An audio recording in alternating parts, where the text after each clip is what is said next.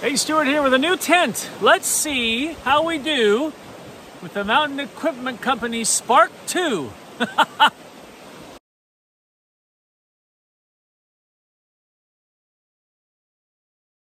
First thing I have to say is a big thank you to MEC in Canada for being a sponsor this summer.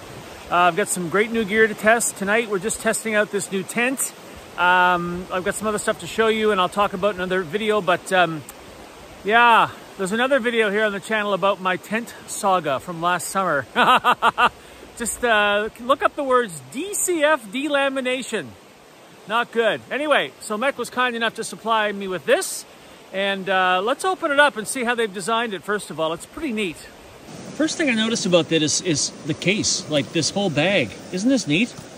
Right? Little carry bag. This, by the way, this is as good as it's ever going to look after I get done with it. But you unroll it.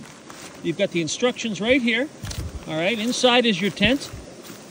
Your poles are in here along with your tent pegs. Everything is included right here in this one roll-up bag. And as I said, there's no way it's going to look that good when I'm finished with it. But if you're new to backpacking, if you're new to tenting, I mean, that's what this whole one-night series is all about. This is a great starter tent. It's all here. You don't have to think about it. And everything you need to see about how to put it together is right there. So let's see how I do.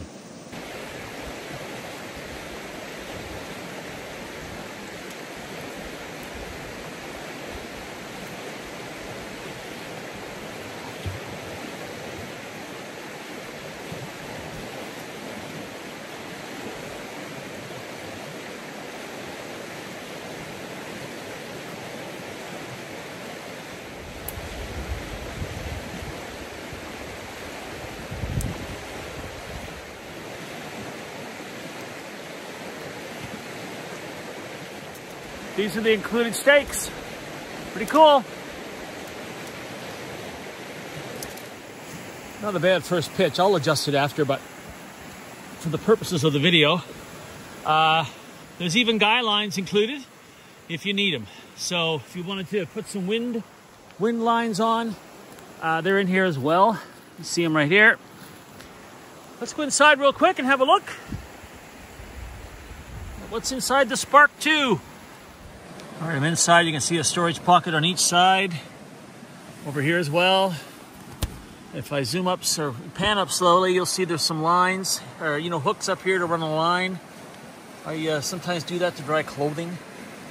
So, and it's been a while since I've been in a double wall tent. So it's going to be a kind of a wet night here where I'm camped. And let's see if there's any difference in condensation. Like I said, not a bad first pitch. I'll do some adjusting. I'll get to know it a little better. And you'll see this tent a lot this summer in the one-night videos for sure. Because I think it's just a great kit for somebody who wants to graduate from day hiking into overnights. Everything you need is in the bag, and the bag's pretty darn well organized too. So it'll be pretty hard to lose things. So thanks again to Mountain Equipment Company in Canada for being a big help to me this summer and for letting me try this tent out and see what we think. By the end of the summer, we'll do a review. If you're interested in the product, there's a link below. Have a look. And of course, every time you buy something with one of my links, it helps me out. I get a little thank you from Mountain Equipment Company. So thank you for that. Any questions or comments, leave them below. And well, we'll do a review at the end of the season. See you next time.